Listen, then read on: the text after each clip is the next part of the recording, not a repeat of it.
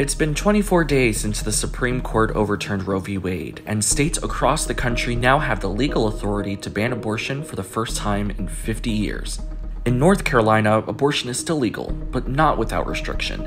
Here's everything you need to know about abortion in the state of North Carolina. North Carolina patients are required to receive counseling before the procedure and then endure a wait period of 72 hours before having the procedure done. Additionally, a mandatory ultrasound must be completed before the procedure can be performed. Minors must have the consent of their parent or guardian, and the procedure can only be done after the viability threshold if the pregnant individual's health or life are at risk. Abortions cannot be performed for reasons of sex selection.